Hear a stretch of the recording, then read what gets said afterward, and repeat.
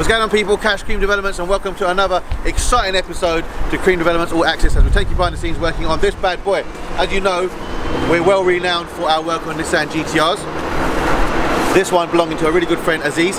He's come down, had some work done on his Panamera, then obviously seen all the work that we do with GTRs, absolutely fell in love with them. And he went and bought one straight out of the showroom, 2015 Nissan GTR, completely stock, factory, and had it delivered here straight away, immediately. He spent loads of money on having all the carbon fibre accessories that we could offer for the car as add-ons, and also upgraded the engine and tuned it to a 650R conversion, which we've done all here. Now, he knew that we was developing a new wide arch conversion, our own bespoke wide arch conversion for the Nissan GTR, and he was excited about that. So as soon as we managed to show him roughly on a render, a Photoshop render, what the design was going to look like, he fell in love with it immediately and wanted to be the first one to have that done. So he commissioned it. We spent 6 months in development. The kit's now been made ready. We've got two versions. We've got one with a 2017 look, so it's got the front bumper and the rear bumper, and then our wide arch kit. The other version is using Nismo bumpers, front and rear. Again, highly modified and customized by ourselves, and now available for anyone to buy. Yeah, we're going to crack on with that. Dave's going to be stripping the car down today, completely taking everything off, and we're going to be trial fitting the parts that are already here, ready to go on. So yeah, stay tuned, stay locked, and don't forget to like, subscribe and share.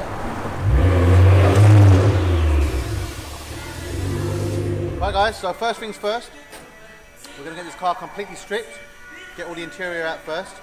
So that leaves Dave to get on with the rear arches. Obviously the interior's got to be completely removed to stop any fire from taking place from inside the car, so you can't have no interior inside at all. And that said, at the same time, the interior is going for a complete reupholster. So we're going to redesign the door card, the dashboard, the seats, the roof lining, absolutely everything's going to be redesigned and redone in black leather and Alcantara, and red stitching as well. So that's what we're going to start with. Get all the panels off, bumpers, bonnet, wings, all the bits and pieces, get it prepped and ready, and start test fitting the panels. So yeah, stay tuned, and I hope you guys enjoyed the video.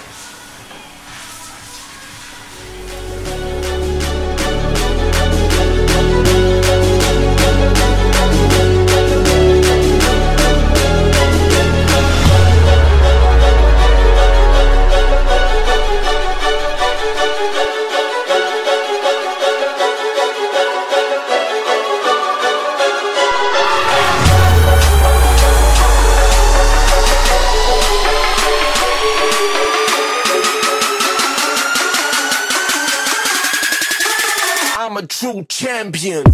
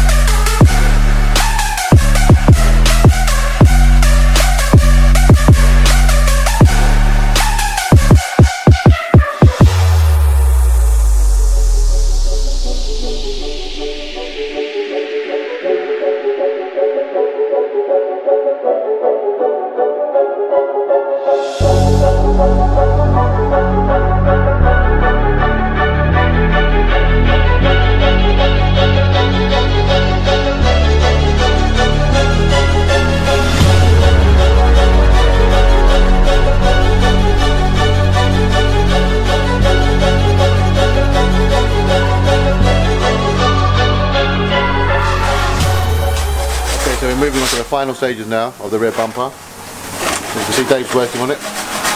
We've had to crack the carbon lower splitter right there and pull it out 3 inches to match with the wide arches. We've got the carbon vent that's going to sit like so, and that will marry up with the wide arch just there. You can also see we've cut in the 3 vents on either side as another styling feature. Once Dave's finished with that, we'll just finalise what we're going to do with the main centre rear diffuser that's going to go in the middle. But other than that, I'm really happy with how it's come out, and we're almost there.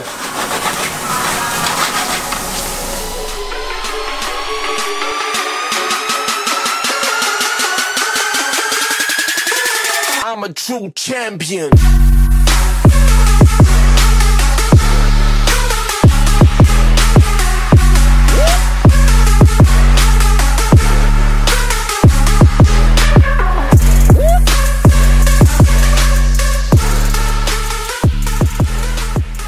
So we are now moving on to the spoiler for Aziz's car. You can see Dave working in the background. I'll tell you what he's doing in a minute. The idea behind the spoiler was that it was supposed to be big. That's all we knew, that it needed a big spoiler because it's such a big car.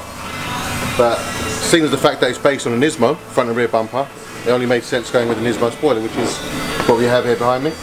So that's a Nismo rear spoiler. That's what they look like. So what we have decided to do is chop it up in 4 pieces and make it a much bigger version. So no, we're not only going bigger that way, we'll be going bigger that way and also going taller up in the air. So you can see Dave has already got a Nismo spoiler that he's cut up. That did start life as well. As you can see, I've got the ends of my hand which have been cut off. And the yellow bits you can see on the end are the extra bits that we've added to go wider. Same, this is the underside of the spoiler. You can see the carbon. That's the original carbon. We've added a piece in there. That's how much wider we've gone, including that bit there. So that much, and those bits on the very end is how much wider the spoiler's gone. So it's going to be really wide. But it don't stop there, because once that part meets that part and they're sandwiched together, that'll make the top and the bottom. Dave's then going to add the extra section, which will go on the front of the spoiler and bring it here. So it'll make it a lot wider. And then we're going to alter the back of the spoiler and just add a little flare to it, just to give it our own little touch. And then we'll have to do something about the legs. And at the moment we're thinking about going aluminium, billet aluminium, making our own design with our own logo on it. Or the second option is to just simply cut this, extend it higher, and just make the exact same thing in carbon. But loads of work again, once again, going into this. It is what it is, it's got to be done. It doesn't make sense making a spoiler for the car, they don't really suit it, and the fact that it's a Nismo makes complete sense to have a Nismo rear spoiler that's completely modified, but still recognisably a Nismo spoiler. Hello, right, Dave?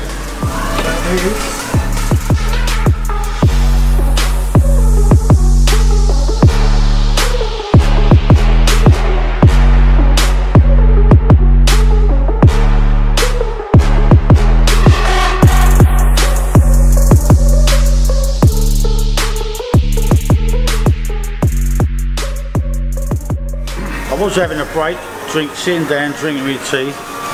I've been dragged up to do a little bit of filming and show you exactly what we've been doing. So fans, Paul, you've got for the last week. The bumper's finally finished, been on the car, gapped up, primered, blocked off. Check out them gaps. Flatted, polished, the vents are all complete. Now I've also been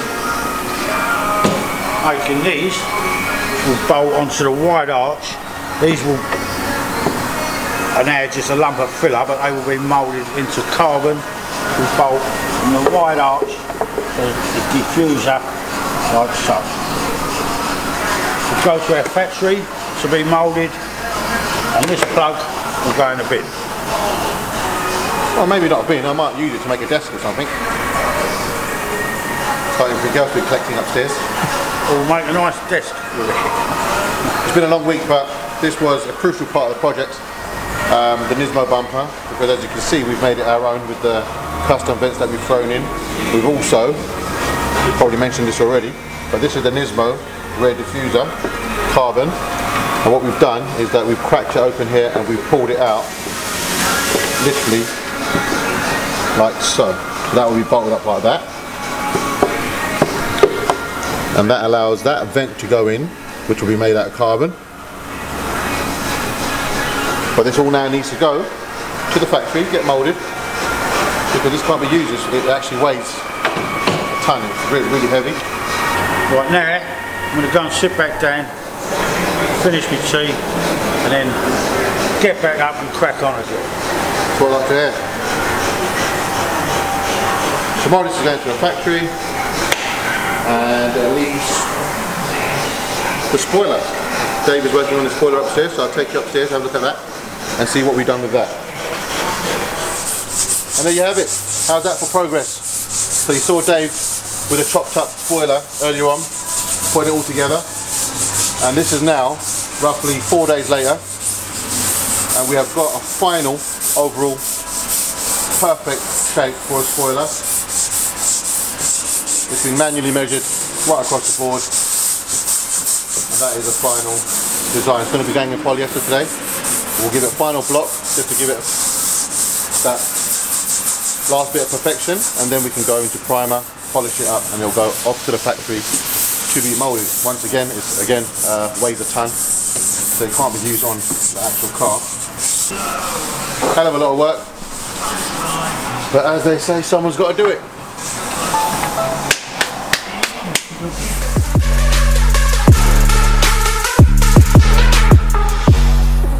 This is roughly what the legs will look like.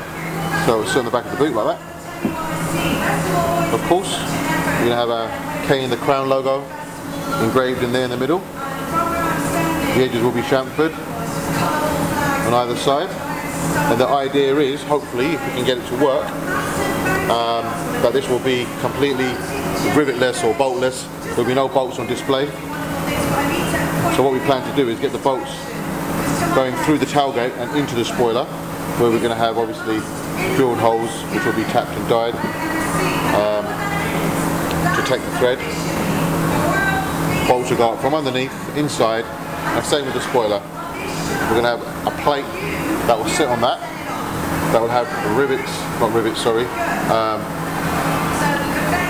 two M6 bolts with tapered collars on them going in, holding the plate in place, and then there'll be 4 bolts going into the spoiler, which obviously won't be visible. That way, on the face or the legs, there'll be no nuts and bolts as you see in a lot of today's spoilers. That's the idea.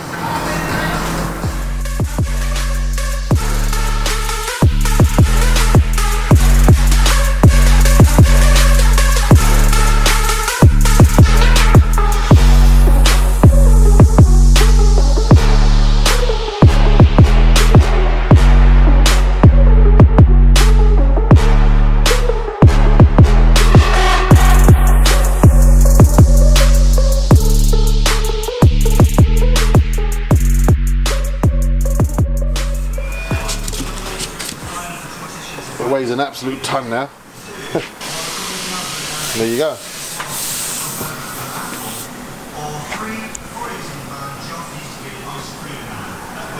It's a very, very big spoiler,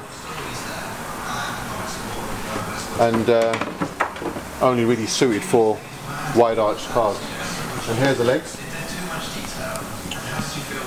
made out of MDF. So we drew this on a bit of cardboard. Dave's cut it out of MDF, and that will go like so. It's got that cut out at the back where it sits in the back of the tailgate, and that sits flush. This will also sit on a metal plate as well to allow the downforce to be distributed, so not to dent the tailgate.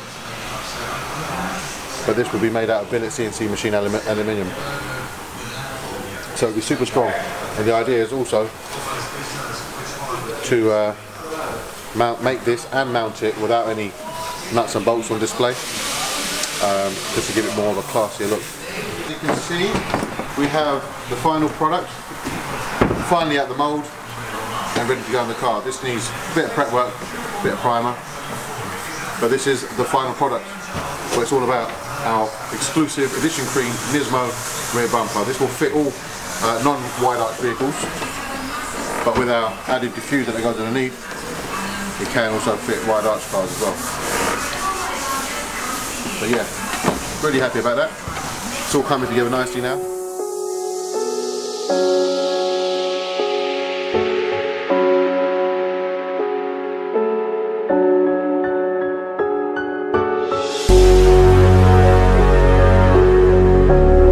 So here we have it, the final product once again. This is obviously based on the Nismo style, with the cutouts there, the end cap for the very big spoiler that we made for the GTR, and of course with the recess there to have our authenticated logo in place.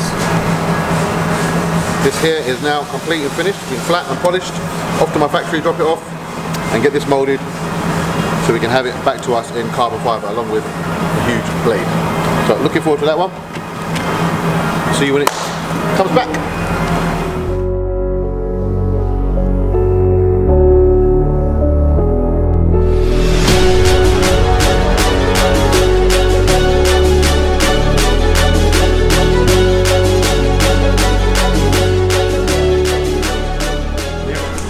Right guys, so today is an exciting day.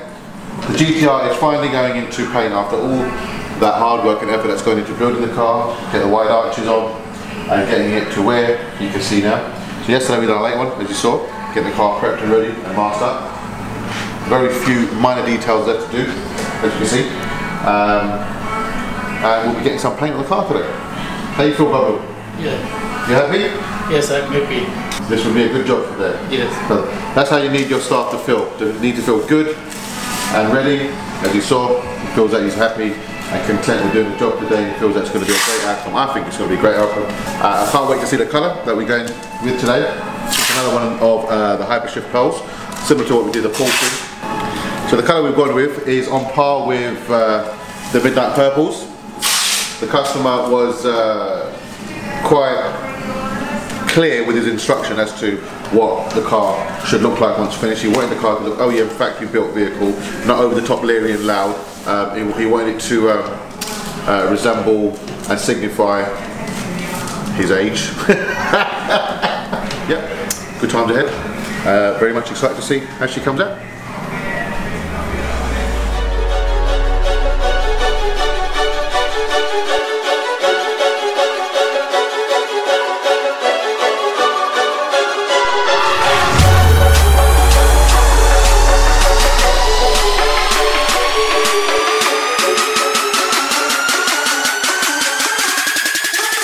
I'm a true champion. What else do you think was painting tonight, eh? It's a late one, we're working a late shift. It's knocking on 12 o'clock at night. I'm working a late one to get this car done for Aziz. I'm overseeing a paint job myself. Obviously it's a very special car, an incredibly special job for us. And I just want to make sure that it comes out absolutely bang on. So, putting in all my old painting experience, I put it to the test. It's coming out really good so far, really pleased with it. Literally I just put the final coat on and we're going to be good for matte lacquer in about 20 minutes. Stay tuned. Right, okay, so you guys saw me paint the car. Had to get the old painting skills back out again and we've done a really good job. I'm really pleased with it. But in the process of painting the car, I've decided to do something. It's a bit of a risk, as Mr. Aziz has no idea that I'm going to do this, but the idea is to not go gloss on the car anymore. We'll completely change the game plan. He knows obviously what colour the car's going. It was meant to be going in gloss, but seeing as all the new age cars these days are coming out in matte lacquer, and it's something that we've done for many years now. We've painted some real high-end show-winning cars in matte paint, especially more recently with the R34 that's gone to Essen in Germany. So we decided to go with, well, I decided to go with matte, and the car is completely ready in base coat, ready to go matte lacquer. But that said, I've also decided to do something else, which is, as you know, there's a carbon fibre window there on our wings. I'm about to demask this now, which will expose the carbon fibre. What we're going to do is not leave the carbon window in its natural form. We are going to tint it with the exact same colour paint and run a couple of coats over the top, and you'll still be able to see the carbon weave through it, but you'll have this pearlescent green-purple flip over the top of it. It's something that you see in the Koenigseggs now and the Pagani's, which have full carbon bodies and tinted lacquer on top. It's the first time we're doing it on a GTR, but we've done tinted lacquer on carbon before. It's not the first time we're doing it, but it's definitely the first time that we're doing it on a GTR. So the whole theme of and concept of this car has now changed colour-wise, and I just really hope that Aziz likes it. But he's put his faith and trust in us so far, and if I'm doing it, it means I have faith in myself, because I'm hardly ever get shit wrong. So Mr. Aziz, I hope you like it. I wouldn't be doing it if I wasn't sure, and I know you put your trust in me 100%. So fingers crossed, let's do this. Now, the other thing that we're going to be doing is not only tinting the paint on there, the carbon there, we're going to be doing the side skirts, which is full carbon. We're going to be tinting that as well. The Nismo rear bumper, we're going to be tinting that. Again, we're going matte on the bonnet with gloss accents and tinted carbon. We're going to be doing it around the whole car. This whole car is going to have this crazy concept. So, yeah, let's get started.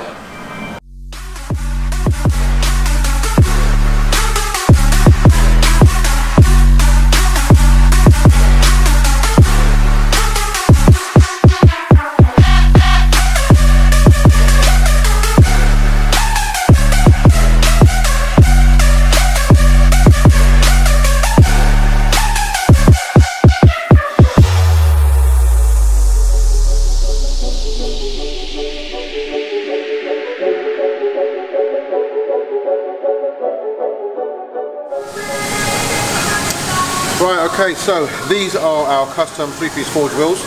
As you guys know, we have started our own range of wheels, and this is the first set that we've ever done. Now these wheels are 13.5J, whopping great big wheels on the back, and they've been test fitted on the car. They've had the tyres on, the car's been built around them, so we know everything works and it's all good. But now we are taking out the centre section of the wheel. All the bolts have been removed, all the nuts have been removed, should I say. The centre's going to come out. We're going to put it in rose gold, just like we did the Ferrari, and lacquer it all in and build the wheel back up. So that's the theme of the car. We're going to leave the dishes in silver at the moment, that's the plan. And the idea is to offset it against the rose gold. The car behind you'll see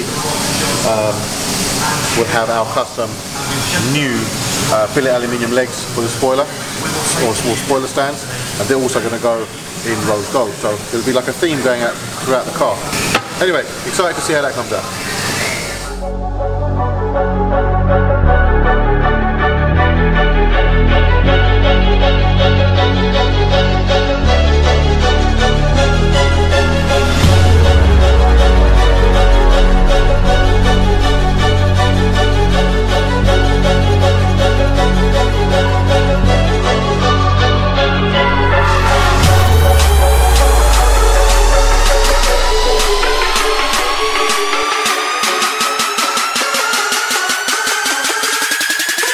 I'm a true champion.